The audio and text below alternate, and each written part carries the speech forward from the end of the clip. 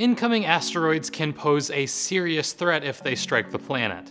Now, NASA wants to make sure that it can defend against them. With the Double Asteroid Redirection Test, or DART, NASA is planning its first ever mission to deflect incoming asteroids. These plans are a part of NASA's planetary defense initiatives, which detect and track asteroids and comets that fly dangerously close to our planet. They coordinate with the US government to respond to impending threats. NASA plans on testing out the DART system on 2 incoming twin asteroids. They're expected to approach Earth in 2022 and in 2024. DART will work by implanting itself in an incoming asteroid and changing its speed. This, quote, small nudge is supposed to direct the asteroid away from our planet and prevent possible impact. Scientists have discovered over 1,800 potentially dangerous objects near our planet. While most of them are harmless, astronomers want to stay alert. After all, asteroids have already done plenty of damage to our planet. 4 years ago, an asteroid broke over Chelyabinsk, Russia, and its impact was reportedly stronger than a nuclear explosion.